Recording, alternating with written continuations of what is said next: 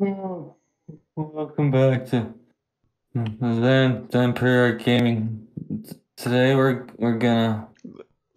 But Bernie, what's gotten into you? I'm sorry, I just have no energy right now. It really was a pick me up. Well, luckily for you, this video is sponsored by Dubby. Oh, isn't that cartoon elephant? No, that's Dumbo, you dummy. I'm talking about Dubby, the energy drink. Oh, thanks. I'm not into those. It's all just sugar and artificial stuff. It just makes you crash in the end. Well, not Dubby. This special blend has no sugar or artificial color and won't make you jitter or crash. Plus, they got a bunch of sweet flavors with names like Dragon Man and Galaxy Cookie, so you can get energized in style. On top of that, there is no maltodextrin. What the hell is maltodextrin? I don't know, but it doesn't have it. Okay, fine. Where do I get some? Just go to w.gg, and if you're still not convinced, you can save a bit of money by using the code ZANPAD at checkout for 10% off your order. Alright, Zampat. Got it. Thank you to Dubby for sponsoring us. Now to the video. Welcome back to Yakuza 0, where it's finally time to get back to the reason why we started playing this game in the first place. Yay! And I doubt I still fixed the damn thing even though I changed the resolution of the recording. But we're still gonna play it either way. Exactly. We have, well, not crime to commit, rather the opposite, but we're probably still going to commit a few felonies along the way. Oh, we're gonna commit a lot of felonies.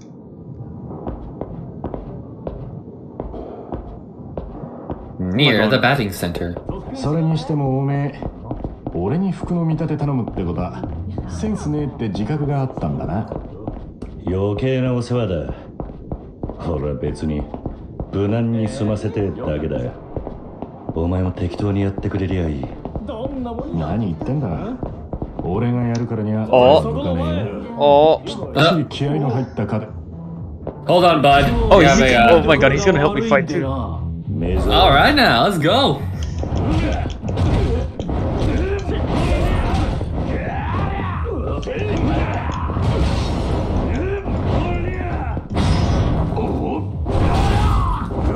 Oh! He's fucking powerbombed a bitch! We double teamed him!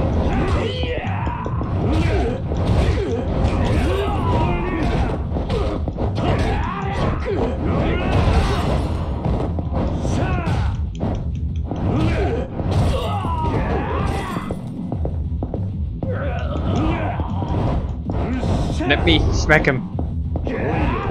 Oh, I picked him up.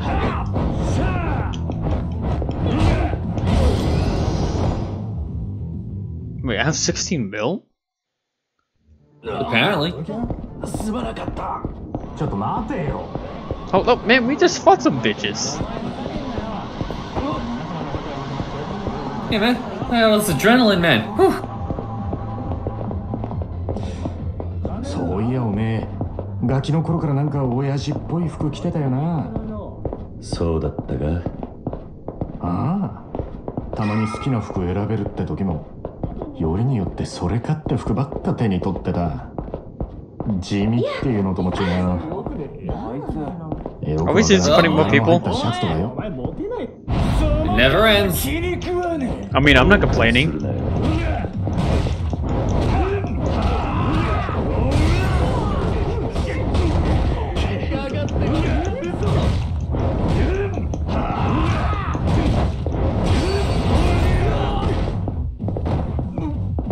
I got you, homie.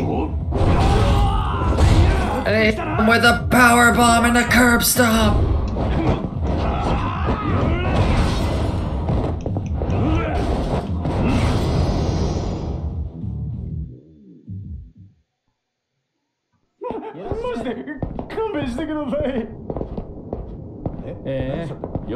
Anyway, What is that guy doing? 不動産屋で働くんならスーツだろう。 this best. なんかイメージとかあるか？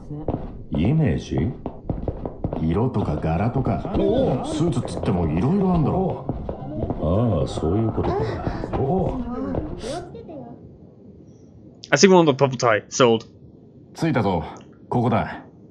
本当にこんなとこにあるんだな。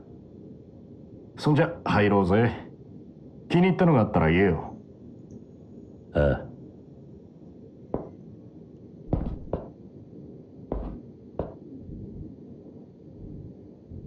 無難な線だとこんなところか。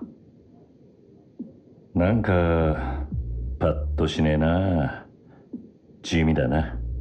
それが仇ってもんだろうが。見え張ってなんぼなのは極道だけだ。ただこれじゃなんていうか Nothing saying real estate people can't look flashy. 貧乏人っぽく見えるんじゃねえか。ならおめえにぴったりだな。うるせえな。お、これなんかどうだ。バカ、おめえそれ絶対やめとけ。選ぶんじゃないかとは思ってたけどよ。なんでダメなんだよ。これじゃあスーツの自己主張が激しすぎて、アクセサリーや髪型、靴、腕時計全身コーディネートしないと浮いちまう。着こなすにはセンスだけじゃなくて手間も必要だ。おめえみてえに無頓着なやつだと服に着られるのがオチだ。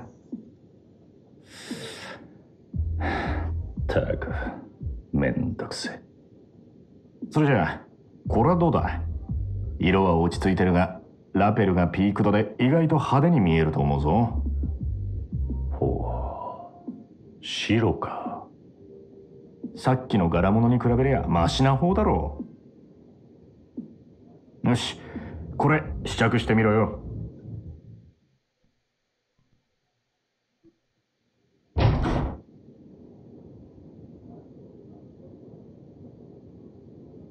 Yeah, new hoodie and new pants.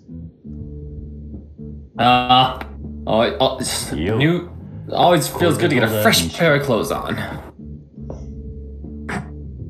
Look at our new look. 何笑ってんだよ。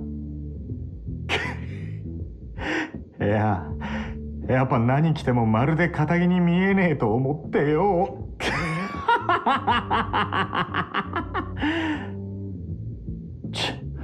お前の見立てた服じゃねえか。分かってるって。いやでもよ。お前がどう言おうが俺はこの服が気に入った。これでいい。え？ Wearing it the whole game. いいのか？全然リーマンっぽくなってねえぞ。小田には服を何とかしろと言われただけだ。やることはやった。文句言われる筋合いはねえさ。そっか。よし、わかった。そこまで言うならそいつは俺のおごりで。兄弟の新しい門出だしな。From that angle, his hair reminds me of my old sister. あ？鼻から俺はお前のおごりのつもり You だ。 guys if you look at it in the right. I guess if you, yeah. なんだそりゃ。That's Montage with had hair that long though. ありがとうございました。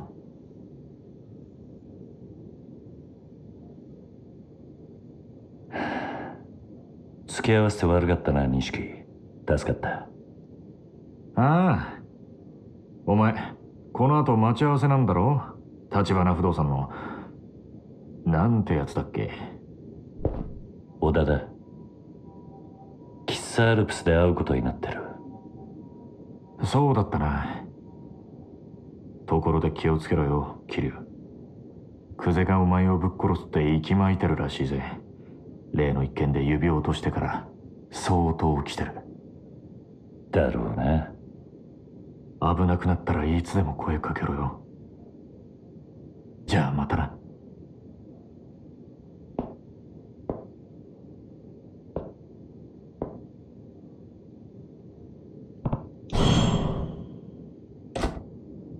It's gonna point it out anyways. Yup.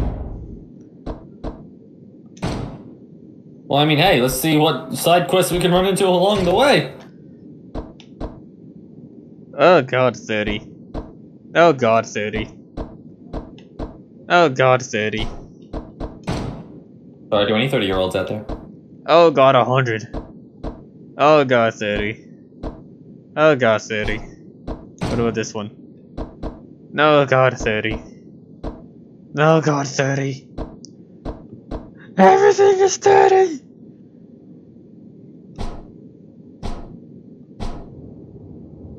Hey, what's that brawler? What's that brawling dude at? Is he still there? I don't think that's you. He's somewhere up more north, is he? Oh, there he is. No, the other way. Whoa, bitch. The other way!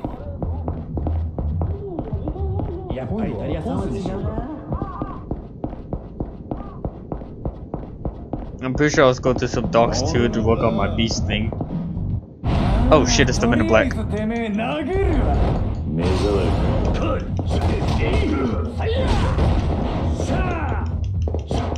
Four of them. There's another in chapter 5. They're going up against some more people at once.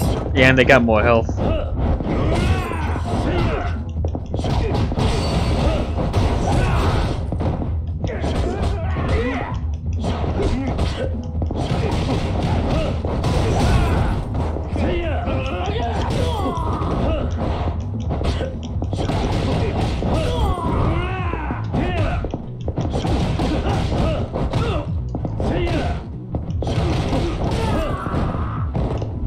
I don't remember how to dodge. Okay, I remember how to dodge.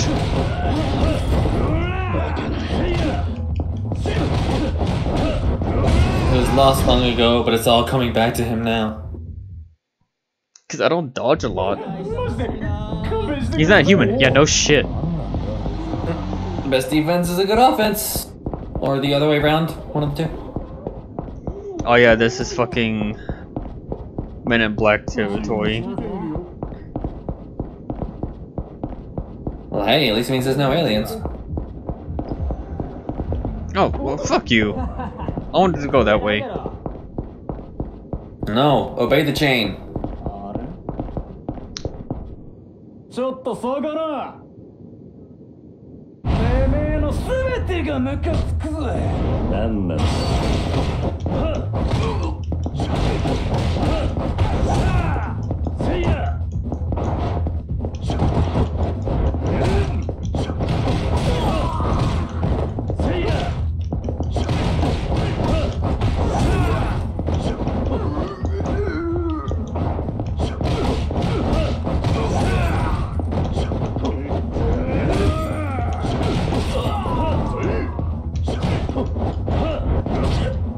Kick! Kick him! What just reverse head button? You beat his ass. That's what matters.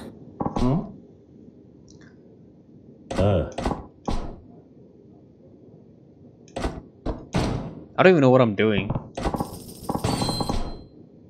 I mean, just punch people in the mouth and rake in the dough.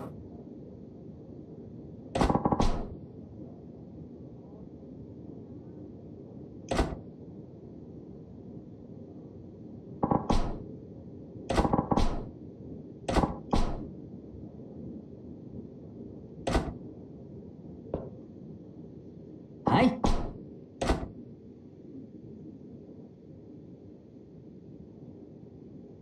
If you hit the challenger, you also lose, so just dodge. I guess so.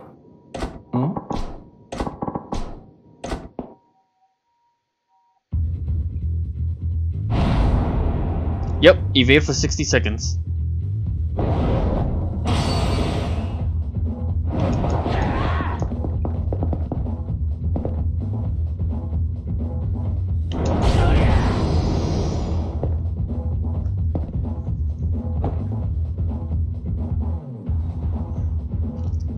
Is there a redo option?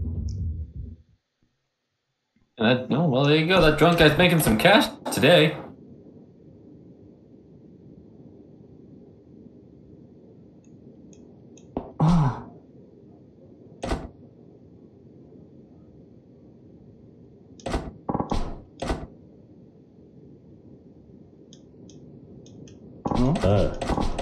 Yeah, I got the money.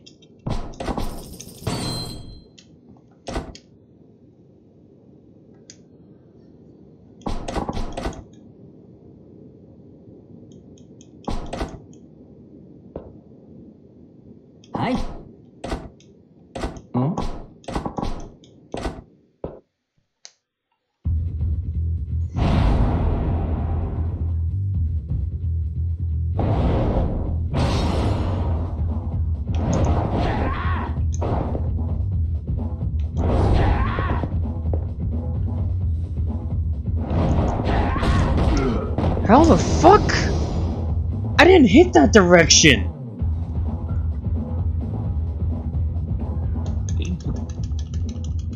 Harder than it looks? This guy's gonna be fucking rich.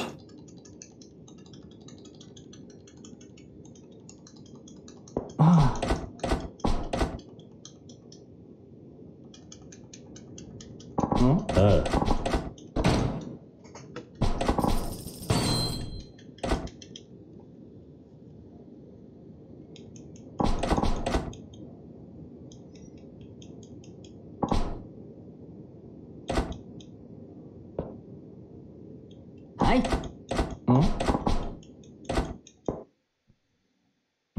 Ding ding ding.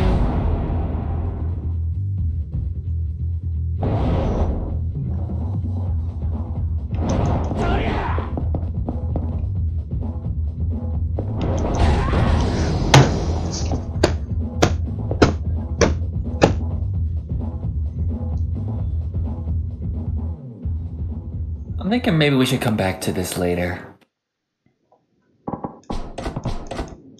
Kiss my fucking ass!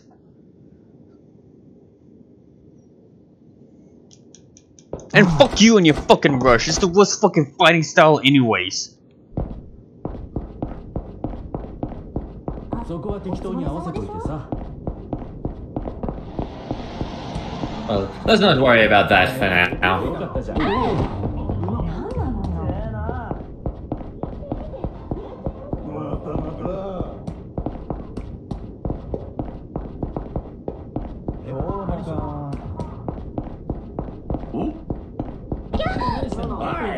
No, anyone but y'all.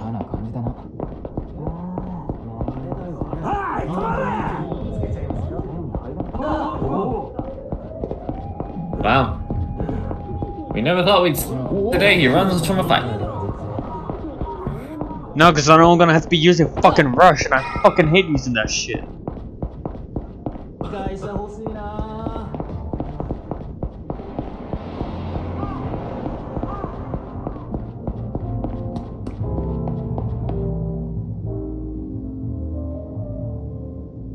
Oh well, let's calm ourselves with a nice relaxing lunch date.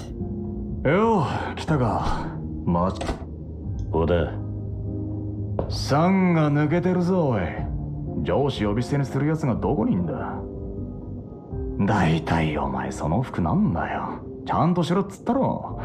全然肩着に見えねえじゃねえか。あんたに言われたくねえよ。あれそうか？他にもっとマシな教育係はいねえのか、立花不動産には。バカ言うなって。俺以外の誰がお前の手綱握れるんだ？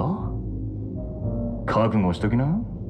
俺の教育は厳しいよ。桐生くん。なんだこれ。伊達メガネだ。どんな面でもなぜかまともな人間に見える。俺にこんなもんつけろってのか？いちいちだだこねんなよ。まあ何もしないよりマシだわな。さてと、それじゃあ早速始めっか。まず今からこの店で得意先のじいさんと待ち合わせてる。そいつが年の終わりに世間知らずの資産家でね、どうもたちの悪い戦友屋に目つけられたらしい。戦友屋？ああ？ヤクザのくせに戦友屋を知らねえのがしょうがねえな。戦友屋っつうのは平たく言や立ち退き料目当てに建物を占拠しちまう奴らのことだ。建物を占拠？ああ、よく借金の方に裁判所で売りに出されるビルがあるんだが、これを競売物件という。普通の出物より相当安いけど、こいつを競り落とすとその占有屋がどっからか湧いてくるんだよ。で、自分たちはこの建物から出ていかないぞと居座る。連中の狙いはビルの買い手にデタラメな立ち退き料をふっかけることだ。本当はそこの住人じゃないのにってことか。そういうこと。もっとも占有屋は大抵ビルの元の持ち主とグルだ。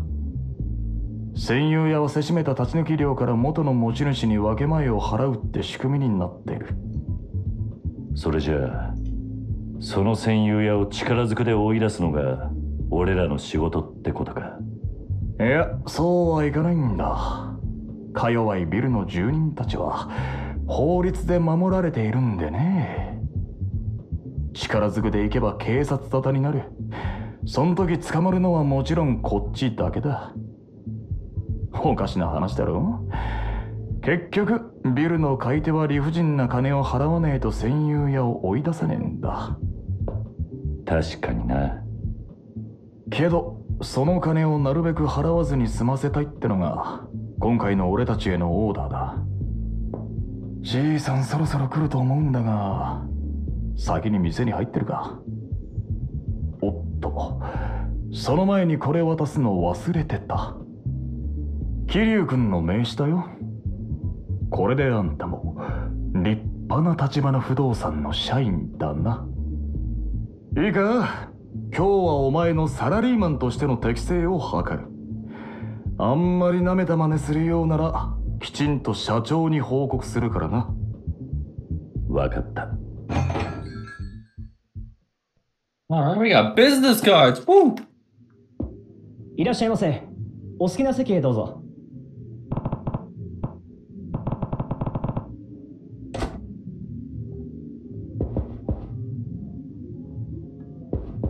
Anywhere I want, huh?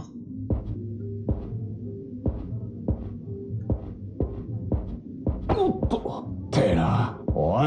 Good. I'm gonna sit in your lap. How about that? Said anywhere.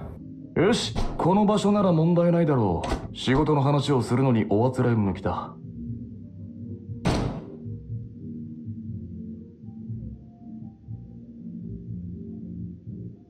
おい、まさか上座に座ろう。入り口に近い方が下座で遠い方が上座。俺たちが座るのは当然下座だ。You don't try to overthrow それくらい知ってる。 head of the でも table. 実行できなきゃいけないんだ Acknowledge からな。 me. 椅子に座るときは常に気をつけるようにしとけよ。わかった。いらっしゃいませ。ご注文はお決まりでしょうか。ああ、そうだな。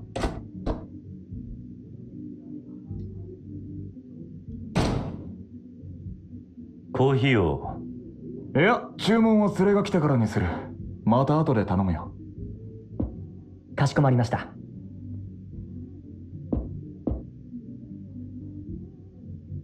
お前、先に注文する気だったんじゃねえだろうな。客を待ちながら優雅にコーヒーなんざすすってちゃ話になんねえぞ。それがビジネスマナーってもんだ。そういうもんか。別に期待しちゃいなかったけどよ。せめて同じことは二度言わせんな。しかしめんどくせえな。何言ってんだ。ヤクザの方がよっぽど礼儀にうるせえぞ。上の人間ほどわきまえてるもんだ。あ、おい、来たぞ。あのじいさんが今日の客だ。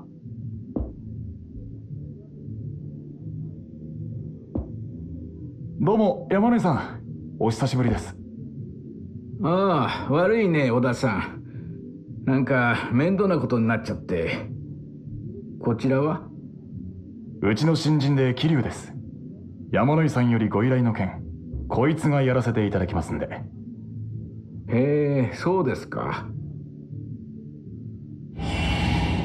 Ah!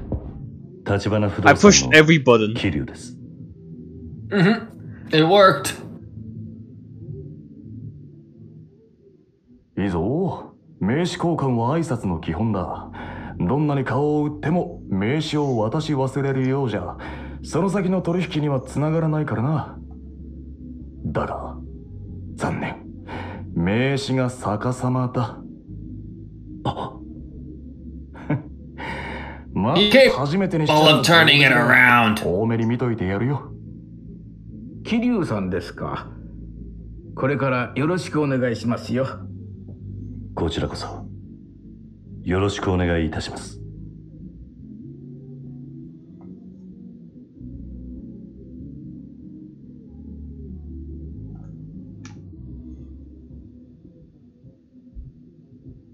なるほど。お話聞く限り相手は典型的な占有屋ですね。山野井さんがそのビル落札したのは先月でしたか。すると占有屋が居座り出したのはその直前。まあ占有屋は一人ですね。はい、辻って男です。40過ぎくらいかな。なんだかホームレスみたいな汚らしいやつでして。そいつから立ち退き料の要求はありましたか。まだです。できればそのあたりの交渉も全部立花さんとこにお願いできればと思ってまして。私も年寄りですし怖くてね。なんとかうまいことあいつを追い出してもらえませんか。もちろんです。時に山野井さん、占有屋への立ち退き料いくらまでと考えてます？早いとこ済ませたいですし、そうですね、500万くらいなら。500万？勝手に居座ってるだけのやつにか。それはまあ安く済めばそれに越したことはないですけど。もともとあんたがそいつに金出す筋はねえんだ。俺ならビタ一文払う気になれねえな。おい、失礼だろ。その辻って男、自分にはヤクザがついているなんて言うもんで、揉めるとあとは怖いんですよ。お察しします。でもご安心ください。うちの桐生はヤクザを扱うエキスパートですから。あ？ヤクザのエキスパート？いやー、こいつはなんていうか、ちょっと気合の入ったヤクザオタクでしてね。時々ヤクザになりきっちゃあ越に言ってるんですよ。な、桐生くん。はい。ああ、そうだな。Yeah. 立ち退き料はできるだけ安く済ませます Well, よ。 we getting called out. それじゃあ頼めますか。もちろんあなた方への謝礼は別に用意しますから。それはありがたいんですが、立花から謝礼は遠慮するようにと言われてます。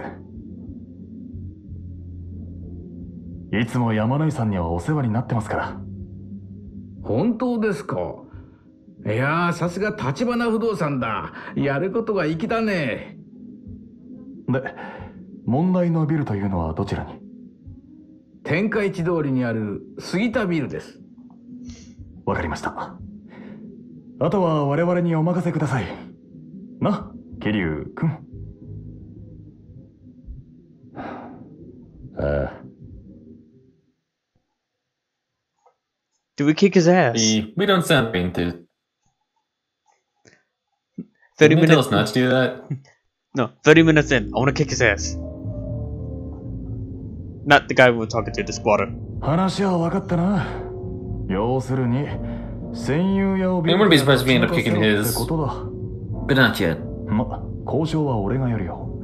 仕事の手本を見せてやるからな。I mean, I already kicked his ass. 占有屋のバッグにはヤクザがついてんだろ。交渉で済むのか。そこは俺の腕の見せ所だな。差し当たって桐生君、君に最初の任務をやろう。なんだ？ひとっ走り菓子折り買ってきてくれ。は？相手が占有屋にしても手ぶらで交渉ってわけにいかねえだろう。これもビジネスマナーってやつだ。またそれが。わかったよ。菓子折り買ったら杉田ビルの前に来てくれ。俺は先に行って待ってるからな。それじゃまた後でな。ああ。Oh, back to being errand boy.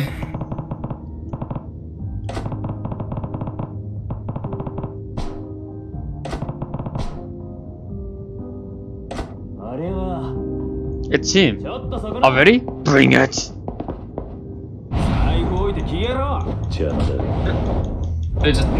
They're waiting for you to finish your conversation. Just being polite.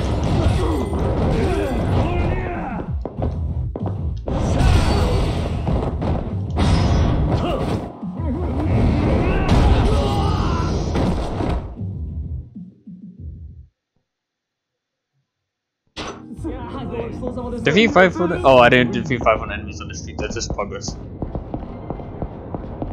Not yet. Speaking of, what do I do with my point set? What's this map going at? It doesn't even tell me. Oh yeah, it does tell me the street. Just off that, I gotta find. I gotta find that gift box first. Out of my way. But where in town could possibly sell a gift box? I am looking for. Where the fuck is it?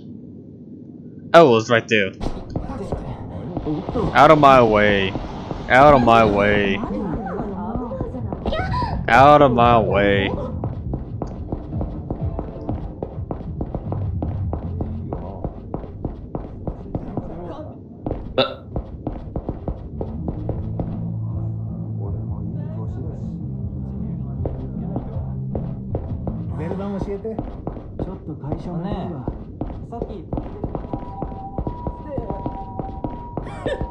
Found him. Alright, time to do some justice. Did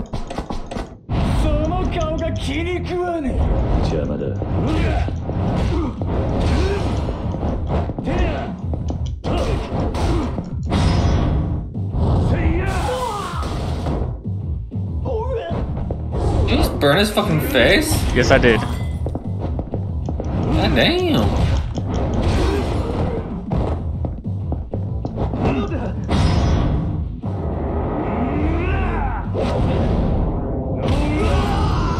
I did that one on purpose. And it worked. Because slamming people down on the top of their heads will usually hurt them. These trash bags are offensively shiny. They're the 1 in 8,194 trash bags. Also, I guess Majima had his own CP.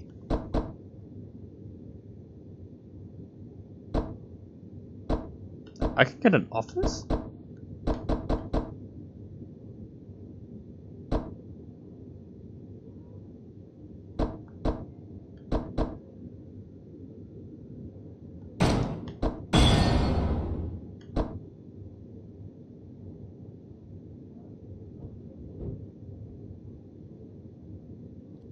So basically just make it rain!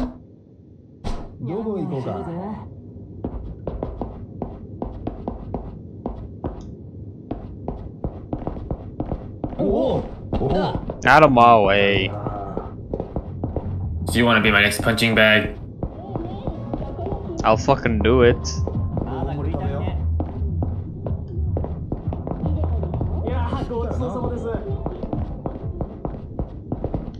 Oh, that is the entrance. We're going to the drugstore.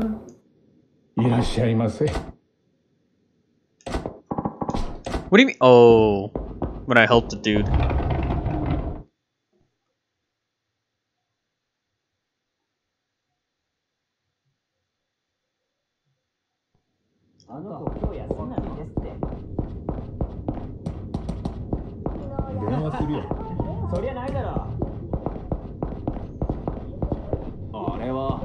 Hold it.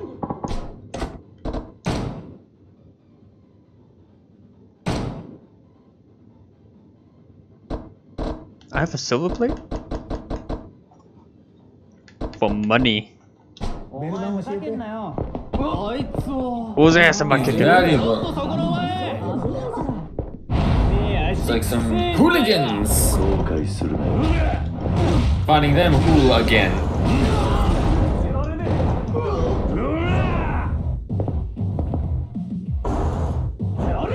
Oh, it's a bitch behind me.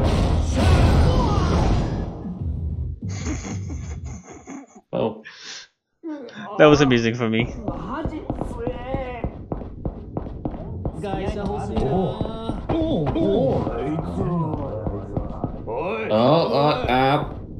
You know what? Screw it. We have aggression we need to work out.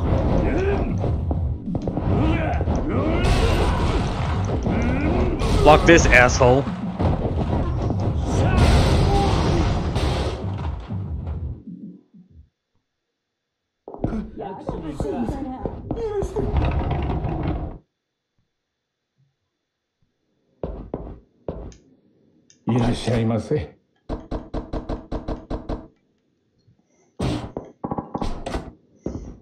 Worth a try. Yeah, well. Not there. That's like a convenience store or something. I'll show you a convenience store. Oh, hey, that's a very nice convenience store.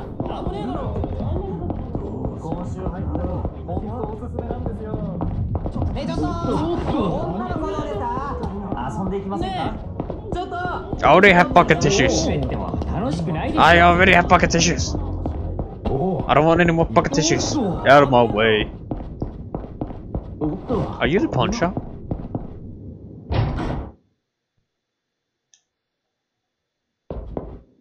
You don't look like a pawn. It says pawn, maybe? Yes. I would like to sell you a plate.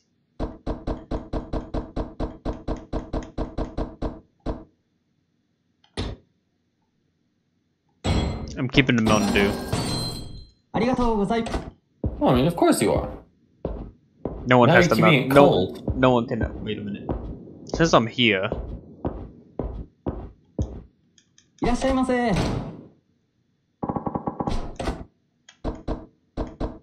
Insulated shirt. I would like to purchase these nuts.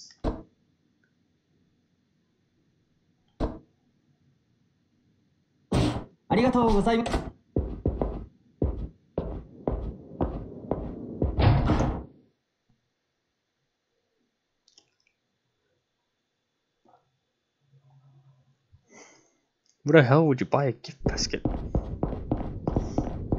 Convenience store? Is it the one where I bought the fucking Mountain Dew at? Who knows? Let's find. Let's always try. Could also be here too.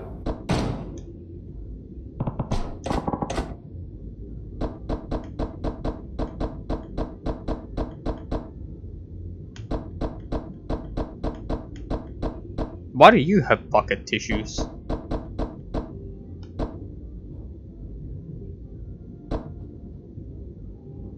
Oh yeah, we haven't done the pocket circuit stuff, have we?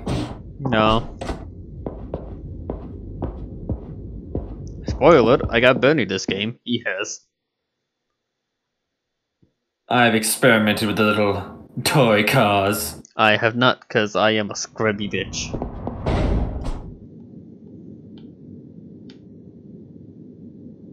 Hey! Well, there's one on the street we may as well give it a shot. Whose ass am I kicking? Seriously, somebody needs to make a confirmation how many times I wanted to kick someone's ass.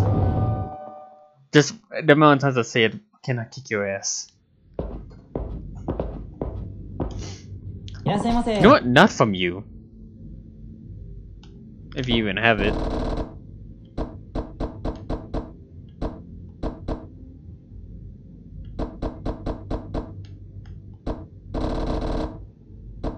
No, but there's bento boxes. Ooh. I'm about to fucking probably ask you to Google this shit. Otherwise, I'm just gonna be going to every single fucking store.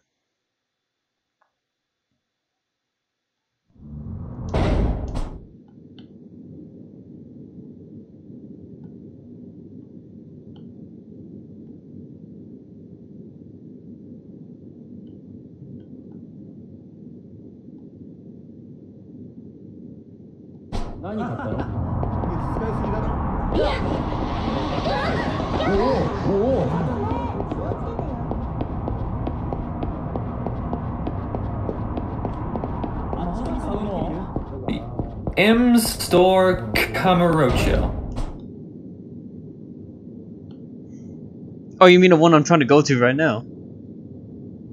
Yes.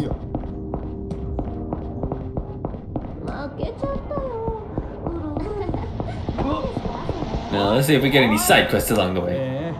Or just beat people up. That works too.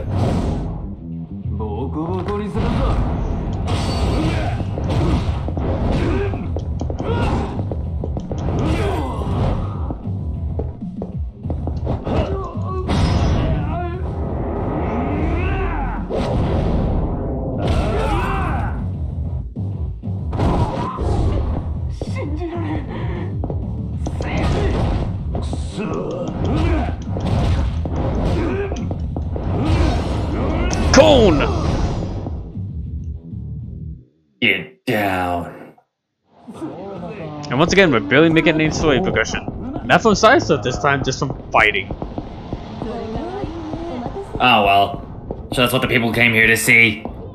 Especially now that we're violence back. at less than 30 FPS. Look at this flashy motherfucker. Oh, it is. No, Who the who the fuck are you? Suit.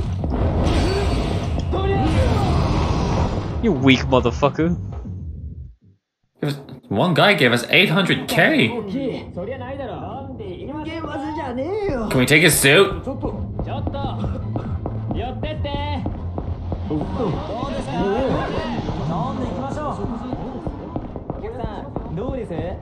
It's the little girl back at the arcade.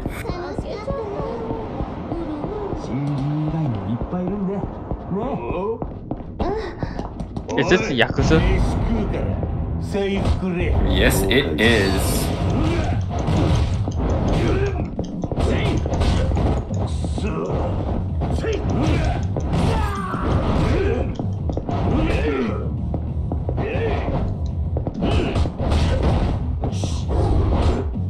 Let me grab it.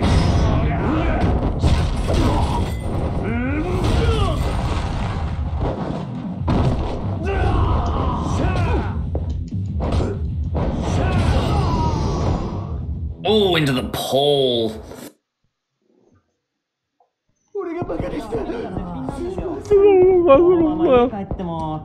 Quit whining, fucking baby.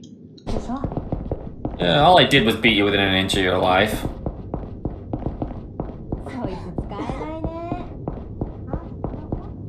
Some of these stores I wish I could go in. Yeah. They're taunting me. They're taunting us with their promise of things in windows.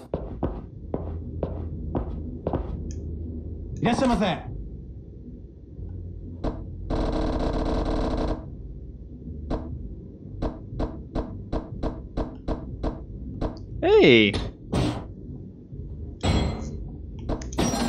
And it's only costing me 2 grand. What about the chump change? Please. I got 800 grand for beating up a guy in a gold suit. And we stole his suit. You didn't see it, but we did. Where's the Smiler Burger?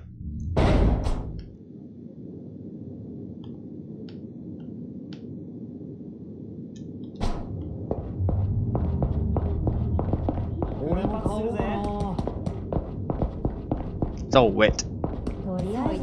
Splish splish. Yeah. It rains a lot in Camarocho. You know what else is not wet? Hit him with it, Benny. What? That's right. He is, of course, talking about the official Zanpirarch Discord server, where it is nice and dry, so put away your umbrellas and come and chill a while. Post some memes, tell me your favorite fruit, and marvel at how fast you will get notifications upon every new upload.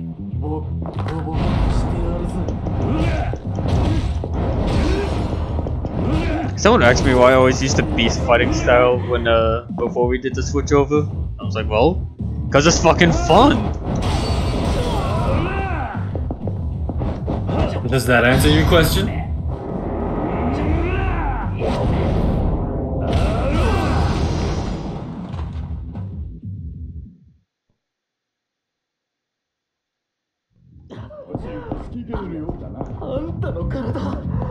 These people just watch the fight and watching the winner come in. Hey, I want a cheeseburger with extra diabetes and a heart attack. いらっしゃいませ。 I mean, what are they gonna do? Say no after they saw what you just did?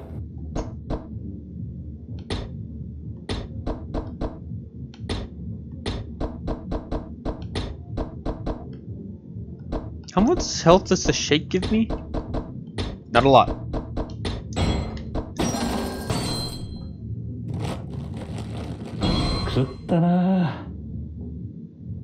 I like this. ありがとうございます。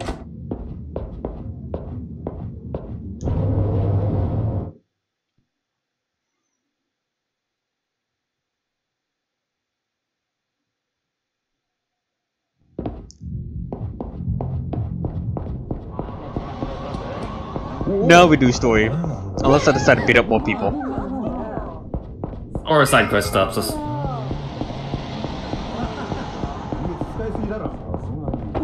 Oh, no people to beat up.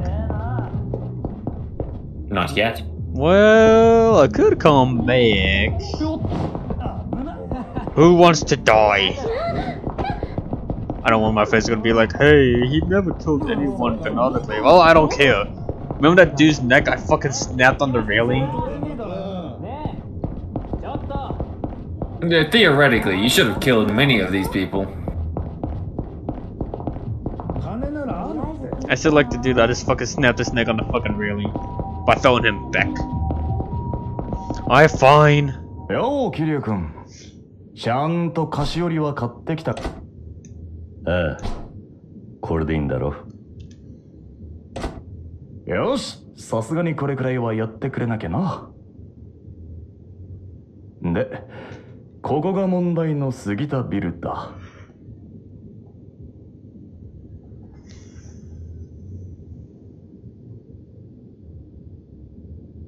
ここに戦友屋が居座っているってわけか。ああ、それじゃ行くぞ。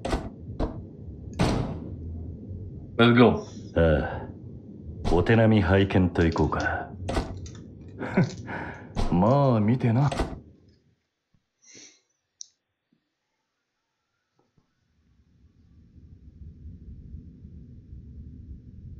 この部屋らしいな。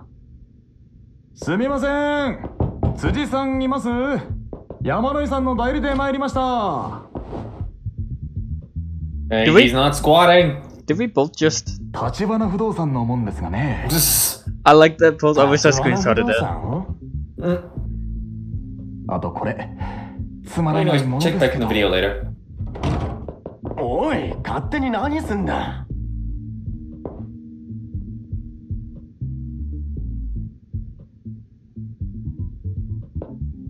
ああ、汚ねえな。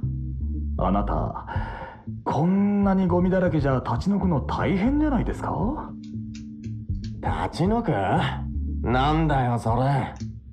俺は立ち退く気なんかねえぞ。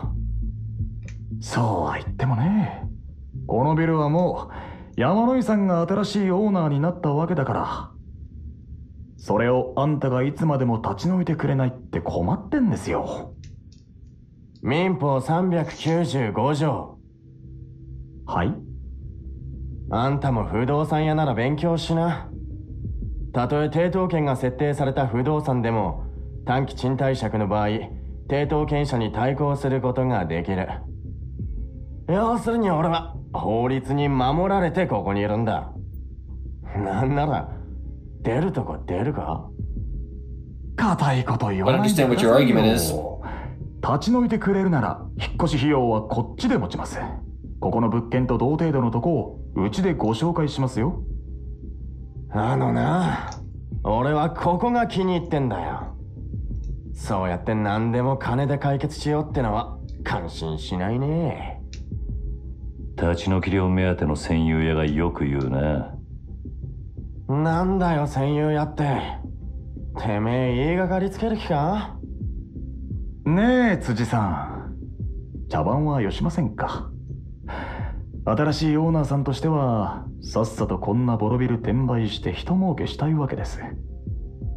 そんなもんそっちの都合だろ。お前ら下っ端じゃ話になんねえ。そのオーナー連れてこいや。あ？だったら、そっちもさっさとバックにいるヤクザ出したらどうです？ヤクザ？何の話かわからねえな。だから、そんな猿芝居はいらねってんだよ。部屋に居座るだけが脳のチンピラが、でけえ口叩くな。なんだと？あんたごときにオーナーは出てこねえよ。バックのヤクザに伝えとけ。お前らの交渉相手は、この橘不動産だってな。あんま調子に乗んなよ。不動産や風情が。それじゃ、要件は伝えましたよ、辻さん。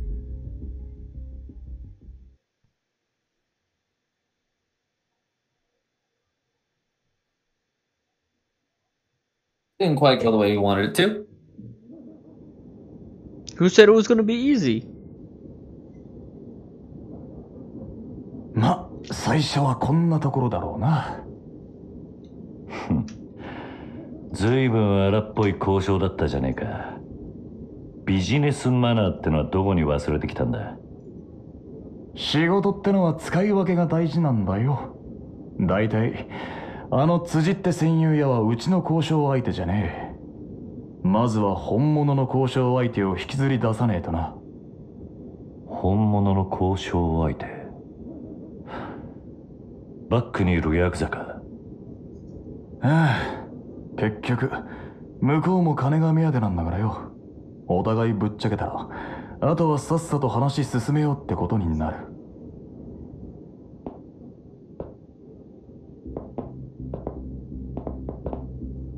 なんだこいつらは。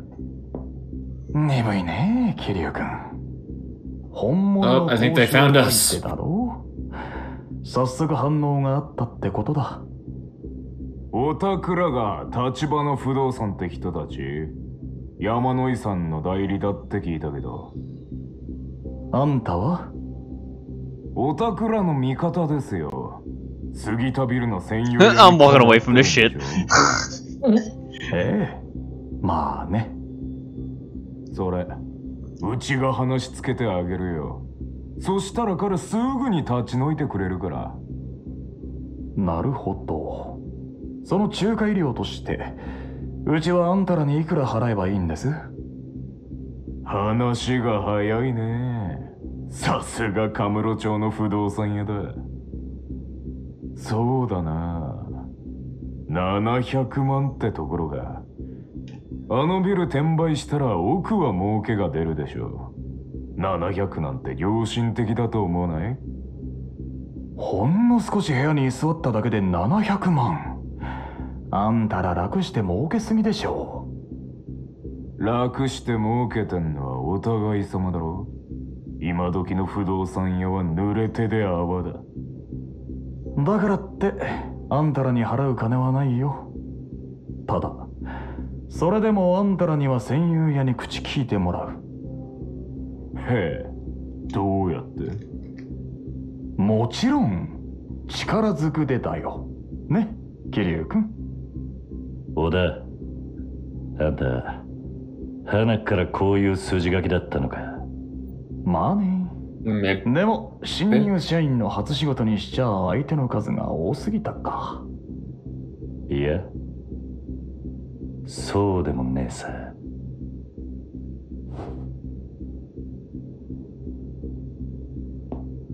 素人だ。余計な手間かけさせやがる。この手間賃も仲介料に上乗せするぜ。Can I kick your ass? Shut up and let me punch you. その手間賃ってのはいくらだ？300万。合わせて1000万だ。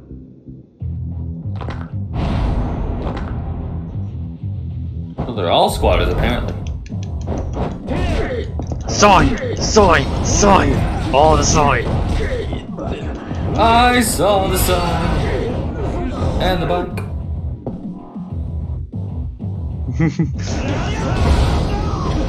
Yeet, motherfucker.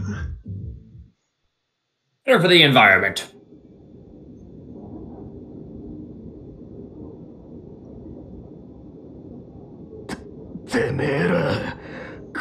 真似してタダで済むと思うな。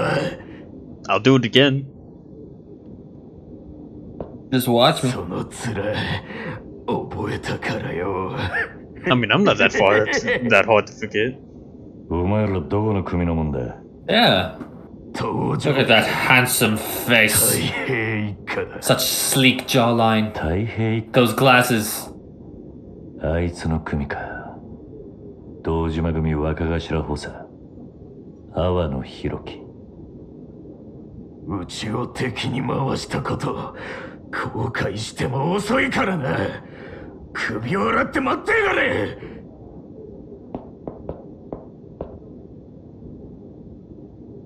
He's still on the ground. 河村市には星の数ほどヤクザの組があるのによ。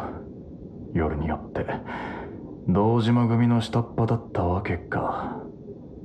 まずいとこにぶつかっちまったな。もっとも俺らが殻の一粒を追ってりゃいずれ勝ち合う相手だ。いい挨拶代わりになったんじゃないの？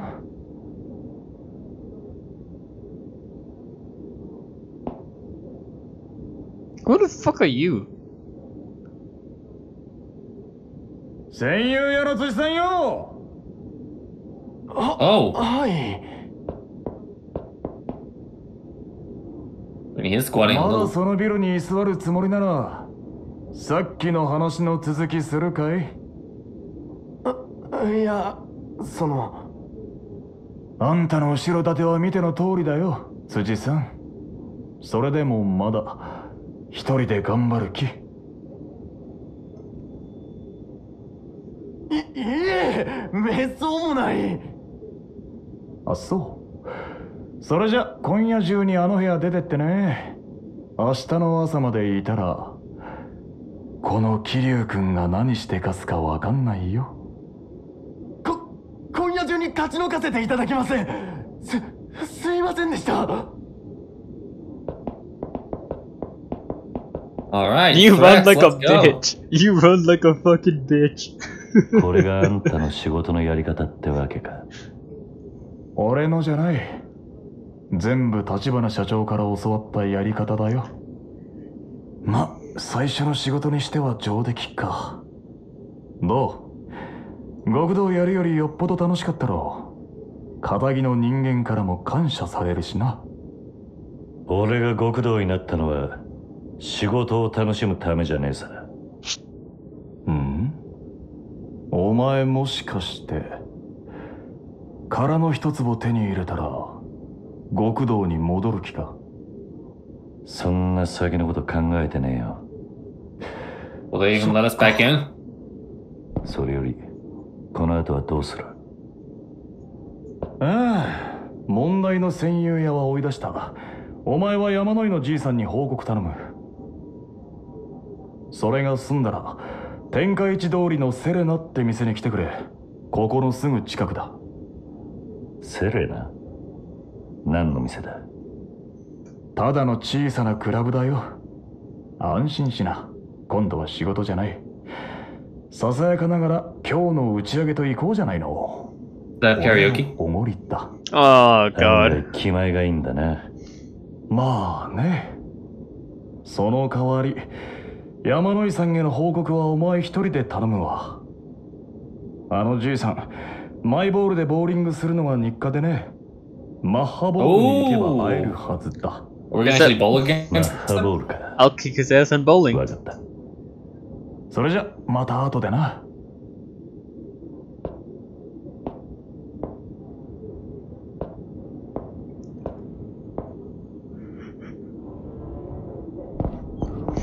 Oh god, am I even gonna be able to save? Jeez. No, you will go bowling. You will go bowling now. This game is fucking strict on the.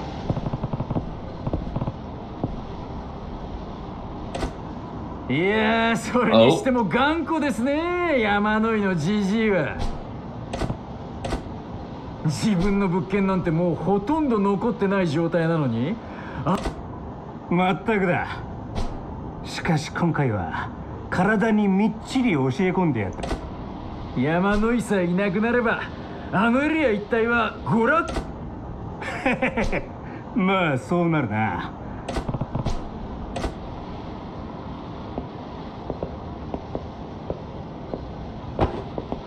おっと You moved that far from standing still? What is with まあ you? いいじゃねえか。俺は今日はもう人を殴る気分。 Can I still kick your ass? 俺って器が広いからよ。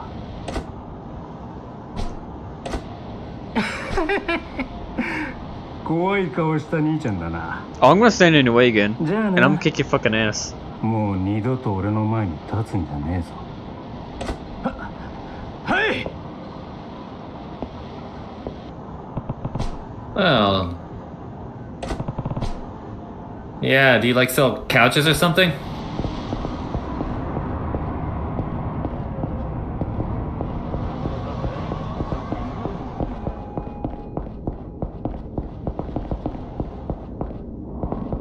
Oh, you fucking dick! 山野 You さん will bowl and you will light. Oh, maybe It not. is almost a fucking hour. おいしっかりしろ。桐生さんお願いしていた仕事片付きましたか。ああ、そんなことより大丈夫か。病院へ行くか。いえ大丈夫です。過ぎたビルまでよろしいですか。わかった。 The one thing I don't like about this game, I wanna fucking save, man, and it's stopping me from this shit. It does kind of lock you into some lengthy cutscenes sometimes. Like, please, no. Let me fucking すみませんね save and then we can get ありが back とうご to ざいま it. した。戦友屋の件も無事 Yep, いや、それは別。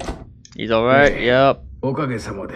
He's tender. しかし、実はうちを潰そうとしあんたを潰そうとし Looks て like those guys are trying to drive him out of business. え Yeah. Leader King. 向かうと。そうですか。一体何なんだ。娯楽を Yeah. ファイブ。 Jinko, alright ま now. あカムロ町 Yeah. 娯楽王の他にも風 The 俗王 Pleasure King. Yup. There's different その kings. 圧倒的な資金 Yup. そんな奴らがいた。彼ら5人は Yup. うちに目をつけて Yup. 私も立ち Yup. なる Yup. We'll cross paths with this again eventually. Yup. Yup. Yup. Yup. も Just play the video in like quarter speed if you want to read this. Yup. Yup. Yup. Yup. Yup. も Yup. Yup. Yup. Words. I'm not here for words. I'm here to put my foot up someone's ass. 人なんだ。桐生さん何 It's me. あなたには奴らせん Yeah, he's telling me to kick their asses. I was going to anyways. 誰でもそれに別しかし、なかなか桐生さんほどの男はなぜ。桐生さんえあなたはかそしてあんた、誰か Yep. Yep. Yes. Yes. Yes. God. Yes. Fucking stop. そんおな Holy fuck, so many fucking words, man. And we're still not done. Yup, yup, yup, yup, yup.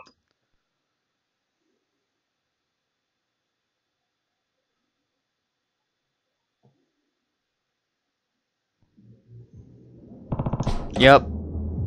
It's gonna point it to me anyways, maybe. Oh, I just fucking find it out of sheer fucking luck. Oh well. Just always fucking Google to figure out where the fuck I'm going. Holy crap! Would have been there as what, 30 minutes later after all that shit. Oh god, anyways. I think that's enough for that episode. Yes, well, I would like to thank everyone for watching. Make sure to hit that like button, hit that subscribe button.